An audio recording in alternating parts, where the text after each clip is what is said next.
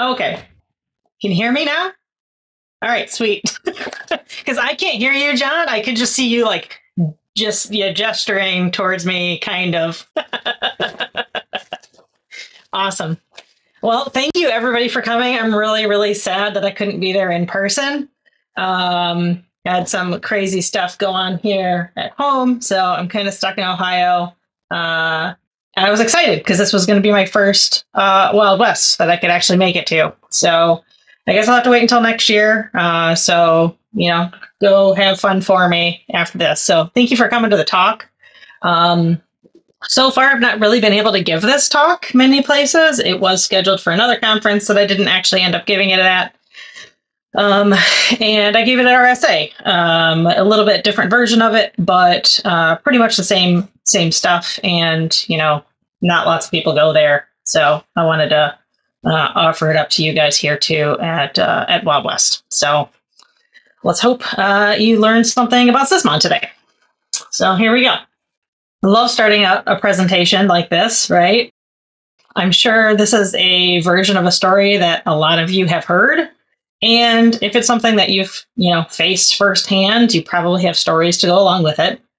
So let's call this company Pat's Grocery Store, because this was an actual compromise and it was in the food-ish industry, right? So my team was involved after a PS exec command ran over their VPN. So it caused an alert to fire, and at the point where they just started to have servers become ransomware, which is definitely way, way later in the attack process than anyone would really hope to detect an attack, and pretty much too late in this specific case. So there's no Sysmon installed, and you'll find out why that's a big deal throughout the entire presentation. For some reason, their domain controllers have stopped sending Windows logs altogether. They aren't sending us any endpoint agent logs, but that wouldn't have mattered because the domain controllers didn't have them anyways. The account that was used to send the PS exec command ended up being a shared admin user with their Pulse Secure VPN admin account. So same username, same password. That account had, locally and on the VPN, had no multi-factor auth setup and had full domain admin across the entire environment. So other than the lucky fact that the one endpoint that ended up receiving that PS exec command was sending us Windows logs, we would have been completely blind to pretty much all activity happening in that environment. It's really nice that the threat actors offered to give a discount for speedy turnaround. I believe they did end up having to pay the ransom because their backups were also not working for a significant amount of time, and they needed the data on those servers to continue their day-to-day operations. Sadly, it's just one of those cases where you can't lead a horse's logs to water until its servers have been ransomwared. I don't think that's how it goes, but it's something like that. As defenders, above and beyond all of the other roles that we play, like strategic thinking, process creation, research, one of the main goals that we have, no matter what vertical we're in, is defending against threats. Right? There's entire conferences like this one, companies, frameworks, you name it, built around those three words. Prior to 2014, all antivirus, endpoint antivirus products were pretty much just looking for detection of MD5 hashes, right? So just plain virus signatures, most part did the bulk of the work. And back then, in 2014, the amount of things on the internet and on networks in general paled in comparison to what we have today. So what do we rely on now? Advanced machine learning, artificial intelligence boxes, or maybe just waiting until you have that splash page about your server being encrypted. But as our enterprise networks have grown, hopefully matured, the majority of what we see now are largely misconfigured or underconfigured endpoint security products that cost upwards of hundreds of thousands of dollars a year.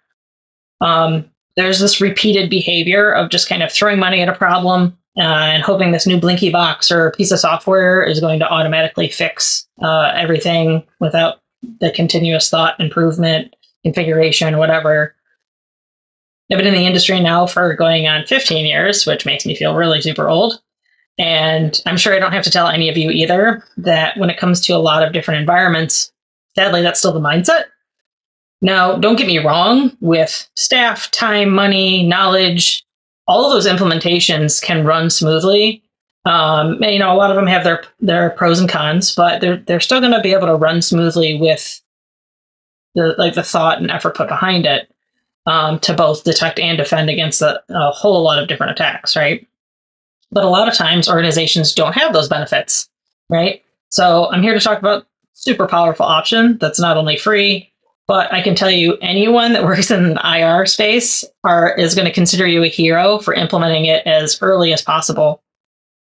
As when something does happen and, you have to look into, a breach or attack or whatever, you're going to not have to be blinded to what's actually going on.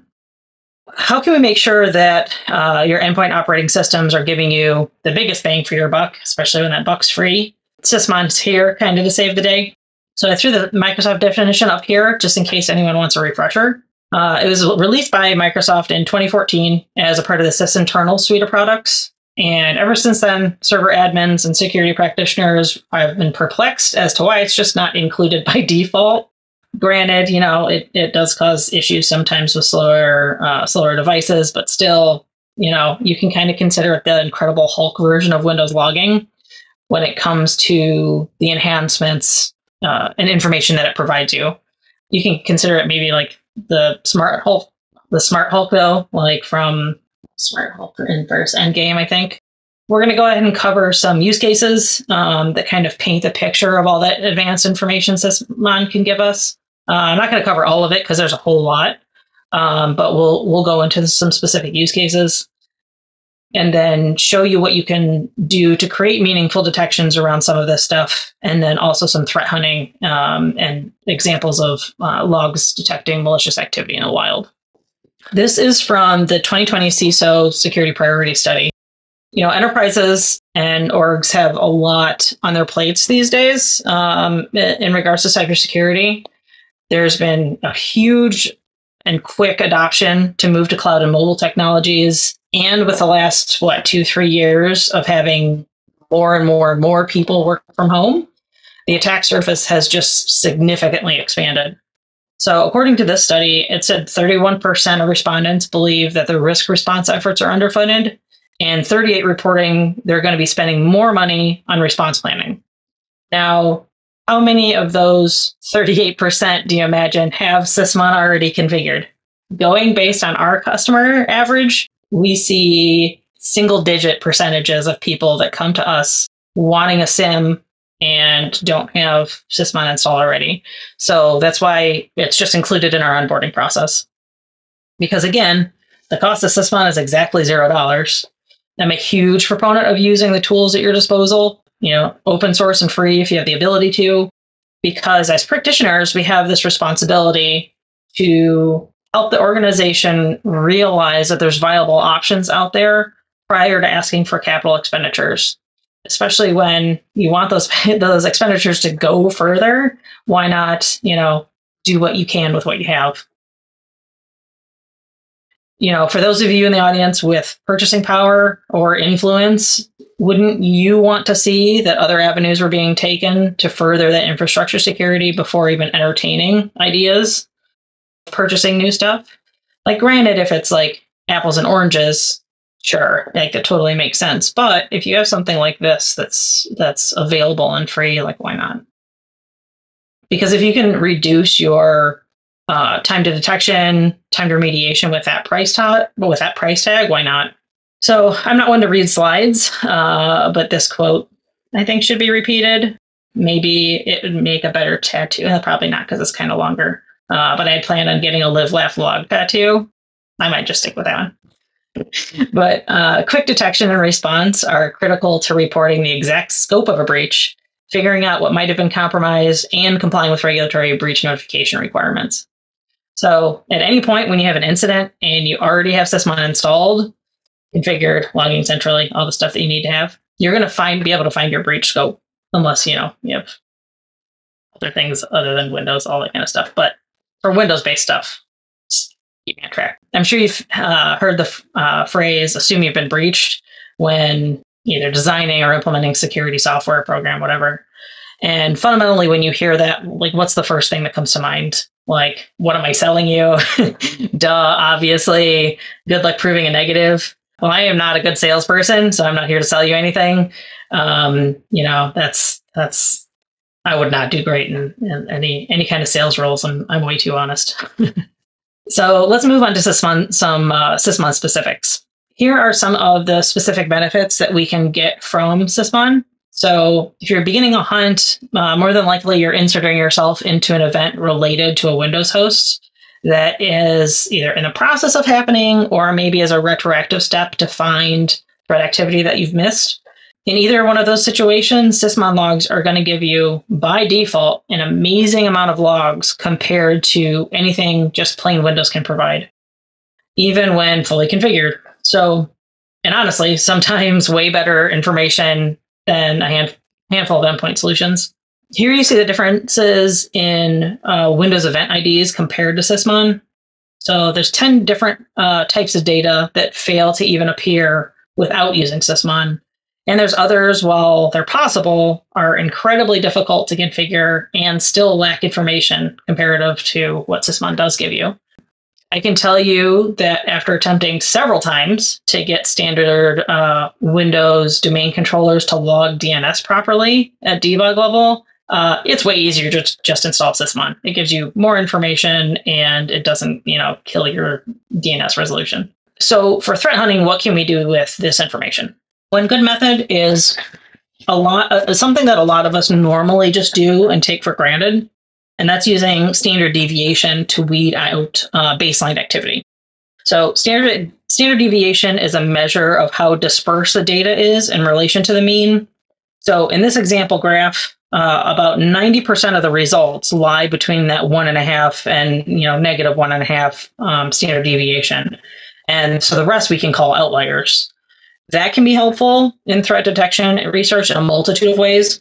So looking at those outliers regularly can give you a good look at some of the less common activities that are happening in the environment. Here we take an example of some Sysmon logs, and I'll zoom in on this in a second, and view it over time for all of our customers. The y-axis on the left, we see total destinations starting at 50, going up through most of the results in the 500 to 5 million range. The x-axis shows the standard deviation score starting at 2.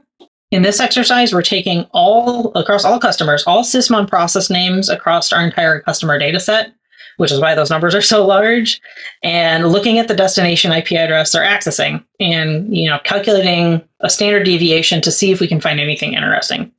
Granted, you always have to take this kind of stuff with a grain of salt. Imagine this graph, but if you had a process running from an attacker over the last 6 months that was never caught, maybe your standard deviation, is spread out over an entire year, and that process ends up in your baseline, and it wouldn't end up at a far end of, graph, either upwards or on the x-axis or the y-axis, and have the ability to kind of stick out for the threat hunting that you're actually in the process of. So we're going to zoom in on this. There we go. So get it, zoom in.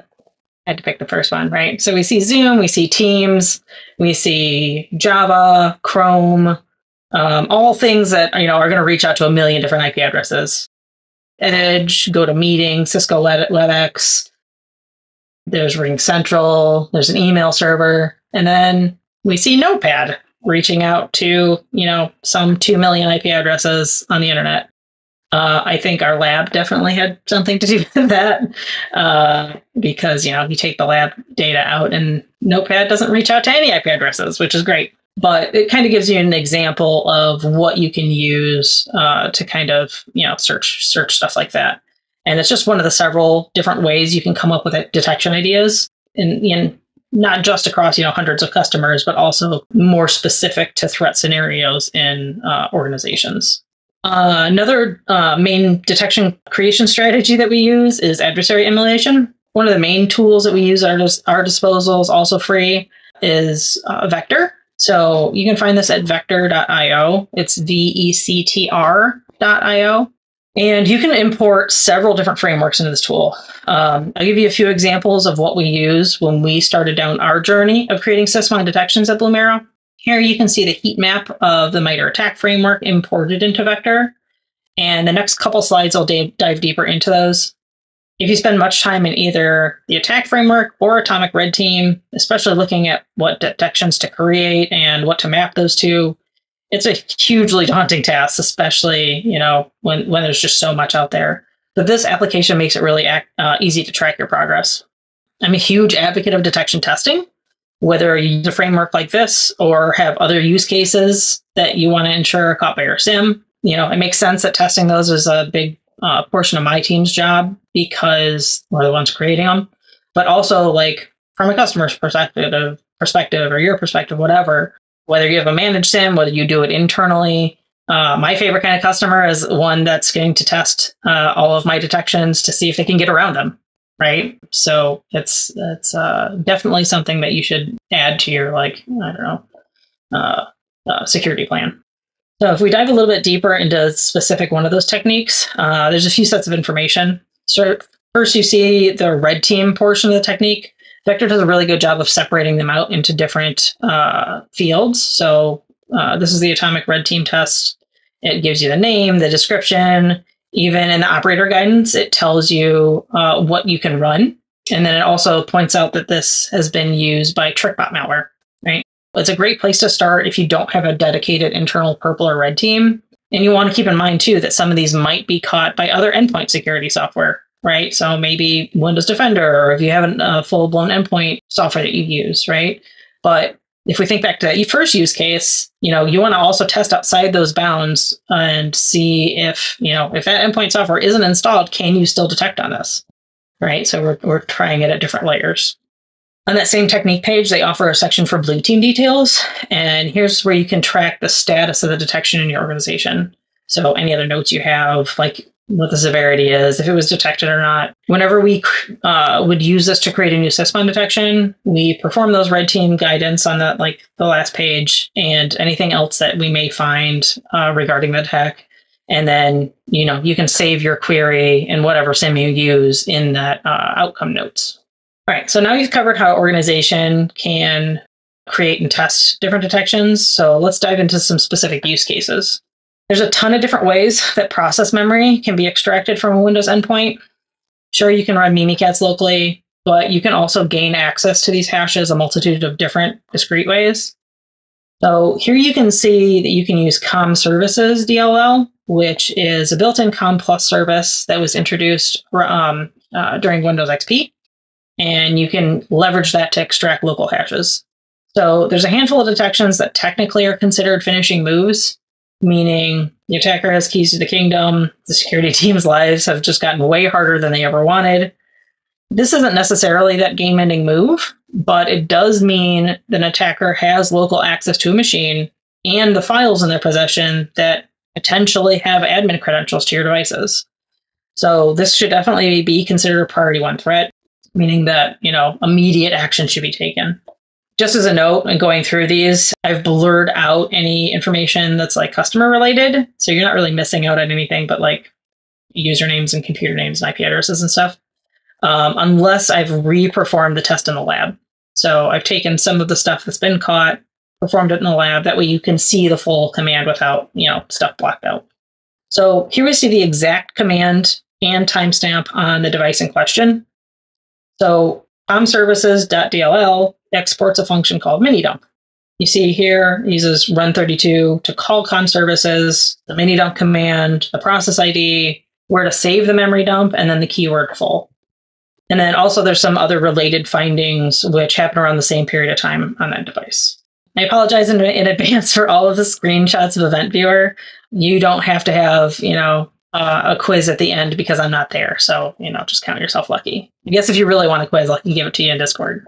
But here's where we see the huge differences in the native Windows logging compared to a configured Sysmon install. Even if you can't make out all the specific differences in the logs themselves, you can see just from a sheer volume of information, and I'll zoom in on later slides, that Windows Event ID 4688 on the left pales into comparison with the information that Event ID 1 for process creation on the right is. Note that even the reason that 4688 even shows up as a log, that you have to do two separate things in group policy to configure the output of those results. You have to turn on command line logging, and process creation have to be enabled for that to even show up. So items to note in this event ID 1 on the right, it gives you the rule name taken from the Sysmon config that it triggered on. It gives you different information that can be correlated to other activity, like the process ID, the terminal session ID, because I was already keyed into our lab when I generated it, hashes of the file, and then more information on the parent process. In the previous slide, it showed like the MITRE technique listed as the rule name, so you can see that a little bit better here. And we can correlate that to a few different things. We recommend using Sysmon modular config. A lot of people use that, or the Swift on Security config for Sysmon. Sysmon modular gives you a little bit more context. It actually maps these to MITRE, and that second screenshot is where you can see it in the actual configuration for Sysmon. And then that bottom one is the corresponding atomic red team test that you can use to trigger that detection or create logs for it, right? Our use case 1 in summary shows how we can use that Sysmon event ID 1 to capture how comm services is dumping hashes for an attacker to crack. That's kind of a little bit what the detection looks like. So you're looking for that Windows event ID 1. And if your command or your parent command looks like something with comm services and mini dump. Nice, short and simple. And then, now we can move on to some more in-depth use cases and more event viewer screenshots. So this is an example of one of those finishing moves that I was talking about. Again, something you'd want to know as soon as possible. So NTDS Util, it's a built-in Microsoft utility that's used for managing Active Directory. It's been used for many, many years by admins just to perform functions against Active Directory. But it can actually also be used by threat actors to dump the ntds.dit file. So that's the actual database where all of your Active Directory user information and forest information is stored, which you don't want just random people having. That backup's created so the threat actor can kind of just exfil it and then get to work cracking all of the passwords from the Active Directory forest. Now, if anybody has had to either follow the Microsoft guide on network eviction process or start a forest over from scratch, or just like manually migrate all your clients to the cloud after something like this has happened, I'd love to hear your stories. Funny enough, when I gave this at RSA, I asked that question, and I'd ask you to raise your hands, but I can't see anybody. So that question kind of goes out the window. But I asked people in the audience, hey, have you ever been through that kind of a network eviction process? And a couple of people raised their hands, and one of them came up to me afterwards and talked to me. He's like, oh yeah, I was one of the 10 people that wrote that. I'm like, oh, holy crap. That's cool. And he kind of agreed that most people just move to the cloud now instead of doing network eviction. Here you can see in the matched evidence portion a little bit more information. It again blocked out because, customers. But the important part is the command. So we're looking for NTDS util to run a backup. You see ACI NTDS, which sets it as the active instance. IFM creates installation media and for read-only domain controllers and all that kind of stuff. And then the backup's created. The 2 Qs are just for quitting the previous 2 commands. And that just gives you a nice download of Active Directory information to go crack. Here are the differences between the 2 types of event IDs again, with really on the left-hand side, just a large list of 4799s, which is enumerating Active Directory. That's just how Active Directory works. Groups and user, they're enumerated all the time, right? It's really difficult to just trigger based on that, just because that's it's a feature, it's not a bug. So 4688 was also generated, but we kind of covered that in the first use case. Let's take a look at the other ones. On the right-hand side, you see a huge wall of tiny text with the amount of information we're able to gather when that command is run using Sysmon. So let's move on so we can see it a little closer. There we go. You can see event ID 1 a little closer up. This is comparable to that use case 1 that we went over. So you can see NTDS util is the original file name, the command that was run from the parent image of PowerShell. And this event gives extended information about that newly created process, when the command was run, the full command line context, right, on all of that. And now with this attack, we have other event IDs to look at as well, and we can use those to correlate. Here is the first place where we see event ID 10, which is for a process being accessed.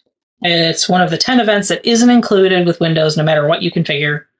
And we see that the source image of PowerShell is being used to open up NTDSutil, which leads us to event ID 13 of a registry value being set.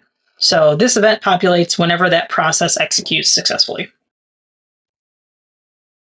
Again, we see the detection screen with what you can look for as far as detection goes. And then NTDS, like I said, it can be used legitimately across an environment for sysadmins, but it's extremely rare. So you can look for event ID 1, a process name of NTDSutil, or including NTDSutil, and a couple different things in the command or the parent command. This example is just those 2 Q commands quitting. You can also do followed by IFM or whatever. Like there's a bunch of different options that you can do there. All right, so use case number 3. This is another priority 1 threat, and this is ComSpec modifying the registry. On the bottom there, you can see that ComSpec is the environment variable that can open the command line. So I just did echo ComSpec. It's really just cmd.exe. You can't really see exactly what's going on here from the description of the command itself because it has been base64 encoded. But using a ComSpec environment variable along with a hidden and encoded PowerShell command is incredibly sketchy. We've not seen a false positive yet on this type of behavior. I say yet because there is an amazing amount of software used in production that likes to mimic threat actor activity. If you've ever implemented a SIM or tuned a SIM or created detections, whatever, you know that there is just bad software out there, like so many software packages that just do pass the hash on the background. So terrible. So this is a perfect example in a short sidebar. When I was looking for data for this talk, I was weeding through some PowerShell commands and noticed something really, really weird. So normally when you see words in upper and lower case, you just assume it's some sort of obfuscation technique. So I took the base64, decoded it, and found it was Matt Graber's reflection method, which is an AMSI bypass. So right away I started to worry. Just seeing all of this really weird process execution with all of these red team tools encoded in PowerShell. Turns out it's actually a pretty popular security product that, for some reason, runs these through their application.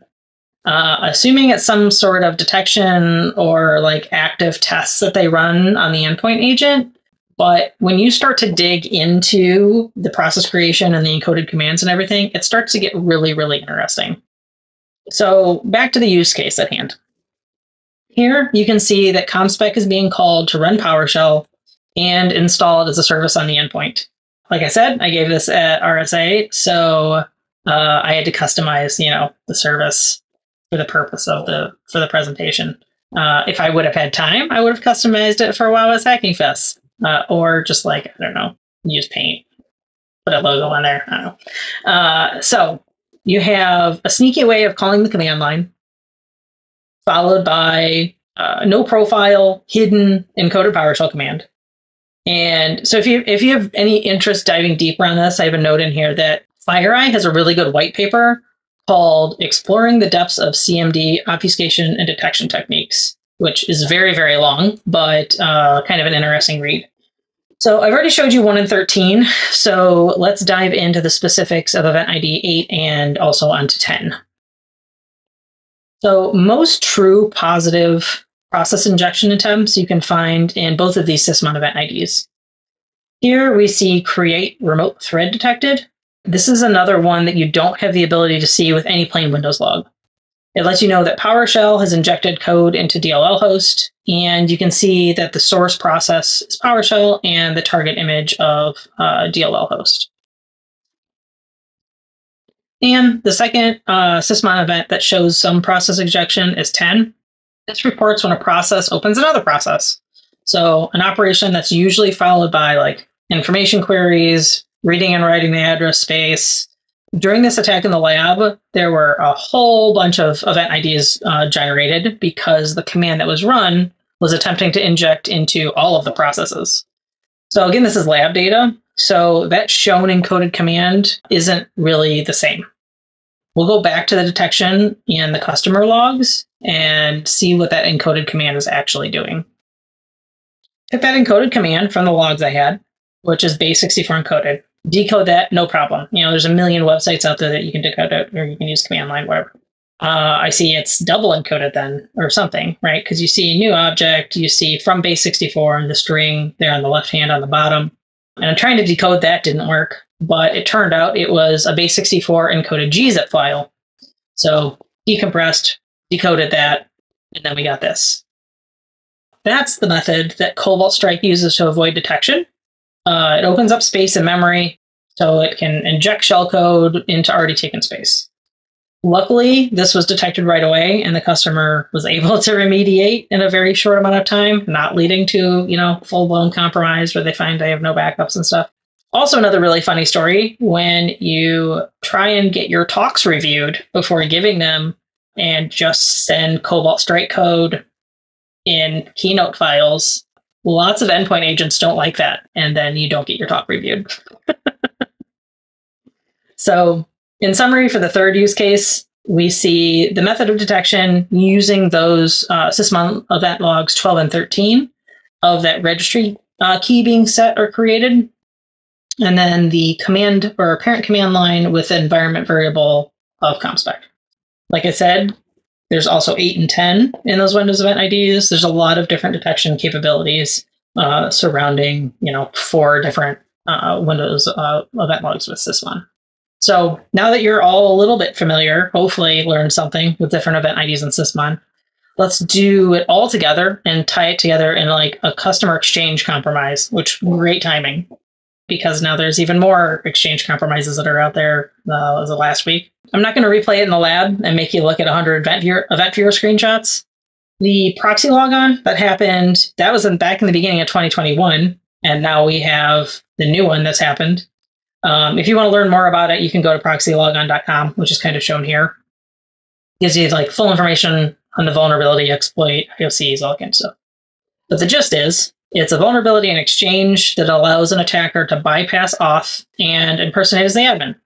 So as a result, unauthenticated attacker can execute commands on a Microsoft Exchange server through port 443, which is, terrible.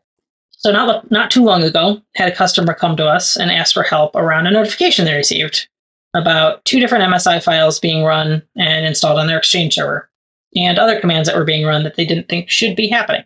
They actually had 11 different related findings around that same activity. And so the next several slides, I don't have all 11 of them, but the next several slides you'll see in rapid succession. First, we see something along the same lines as that process injection we talked about in the other use cases.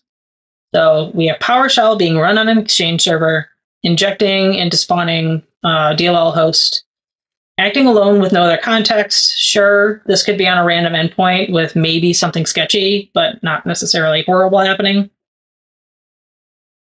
But then the next detection we see fire is a command being run of netgroup dom domain admins, which is a command you use to find all the domain admins in the current domain. Now again, run alone. This could just be like an admin doing admin things. Those commands are definitely there for a reason, just like ntd-as-util, and can be used for their intended purposes, but you don't super common see people via the command line getting a list of current domain admins super often. So pieces are starting to fit together, especially when you have a small group of people, more than likely run all of the technology and security in the whole company. And then here adds a little bit more suspect activity. Why would somebody be mounting the C drive of the domain controller to the Exchange server? Again, maybe not the best activity from an admin, but sometimes it happens, right? If you've ever been an admin, you have to get files from point A to point B, and it's fast and easy. especially, you're one of the few people doing it, you'll fix it later, whatever. But when you have like the people looking over their shoulder being like, hey, is this you? And it not being, the panic kind of starts to set in. I know we talked a little bit about the PowerShell encoded commands, but here you see something on top of that, which happens to be in malicious PowerShell activity all the time, which is the .NET web client download. So that bottom-ish, portion, the new object net.web client download string. So it's a small piece of code that can call and execute something from the internet fairly easily. And then finally, we can see that the IIS web service process spawning another child process. So in this case, IIS web service spawned PowerShell, and that's associated with the full Exchange proxy logon compromise itself. Unfortunately, this turned into a full incident response investigation, but without that use of Sysmon, who knows how long it would have taken to see that compromise with the information that you need out of Sysmon. I know that was a lot, but one of the detections that we can see for that Exchange compromise is one of the IOCs itself. So where you have Windows Event ID 1, the parent process name is that IIS web service process, and it's, literally spawning anything, right? Like that IIS process shouldn't be spawning, especially PowerShell and command line. But yeah, definitely bad news there. All right, so time to rip off your blindfold and maybe save yourself some money. So some immediate steps that you can take here: scrutinize your logs. Do kind of a gap analysis and see the quality of your logging. Do you have Sysmon installed where you can? What tool are you using? Is it right for your environment? Are you getting the right information? Maybe you have a lack of logs. Are all of your critical logs or critical devices set to log the necessary information? Right? If you don't have it logging process creation or anything like that on an Exchange server that's on the internet, how are you going to ever detect or respond to that incident? After you have all that information gathered, you should have some sort of process of improvement plan. So a lot of times that can align with your department specific or your, company objectives. Sometimes it covers both. Maybe that process of improvement includes installing Sysmon everywhere, right? I know you're all going to run home and go do that. Maybe it's a change in your config. Maybe you found out it's not logging or not creating event ID 1, and that's, one that you really, really want. Maybe it's taking the steps to getting a SIM or installing one or working with third party, whatever, or testing your own. Something that we have that we offer out there for free. Technically, we use it for our customers, but you can, use it for pretty much anything. Sending logs right away. So basically, what we were finding was difficult was when customers want to implement a SIM and log all their stuff, trying to install Sysmon and NXLog everywhere presents a lot of unique challenges. Not every endpoint is the same. You don't want the same logs off of every endpoint. You don't have the same logs off of every endpoint. And if you've ever worked with NXLog, which is one of the handful of softwares that actually take event viewer logs and ship them somewhere else, the community edition, which is free, breaks if anything in the configuration is off. So for, in the beginning, we were trying to do this manually where it's an Active Directory server, so we need these event viewer channels, or this is an IIS server, so we need this event viewer channel. That's super tedious and terrible. So instead, we created what's called POSHM. So what this does is it automatically installs and configures Sysmon and NXLog and dynamically generates the configuration for them. So it'll pull down the Sysmon modular config. It will only add the event channels that are actually on the device, and you just have to put in the IP address of where you're going to ship the logs to. So if you can use it, feel free. We found a lot of use out of it so far. Something else that you should do, several different times you saw the different enrichments that Sysmon modular gave. Both of these configs are great, right? Definitely used for different reasons. I highly recommend checking them both out. The beauty of Sysmon modular is you can like pick and choose like different things that you may want to turn on. And yeah, they're both really, really popular Sysmon configs. And then also test your SIM. So highly, highly, highly recommend you begin an active relationship with your SIM, whether it's a vendor or in-house. You need some sort of regular verification that common attacks are detected, right? So many different things can go wrong to make a detection break. If you think about it, like maybe a firewall rule got put into place that's blocking ports, or parsing isn't working correctly anymore, or an agent has stopped, or like there's just like not millions probably, but lots of different things that can break detections. Maybe there's a new attack out there that runs a little bit different way than from what you were detecting before. So test. Obviously you're not going to be able to test everything everywhere all the time because, that's more than a full team, right? But, do it more than just yearly tests, right? Some of these things are easy tests you can do. There's some password spraying tests that are out there. You can do like PowerShell dropper attack. And then I go into a handful of different things in a webinar that pretty sure that link still works. If not, let me know. And then last but not least, give Vector and Red Canary a try. It's a really good way to map those detections to a comprehensive framework. And that's it. So in summary, we face threats every day, new threats, different kinds of threats, different ways of people threading, and they're never going to decrease. So, we see that Sysmon can be used not just as active detection, but also for in-depth threat hunting and, all the variety of configurations options you have. So it can give you really good visibility into each layer of an attacker's actions. So I want to thank my entire team at Blumira for everything they do.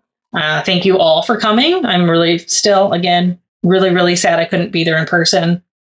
So, if you ever want to visit me in Ohio, feel free. It's kind of terrible outside. But I hope you learned something new on how Sysmon can help in your environment. And yeah, thanks and have an awesome con.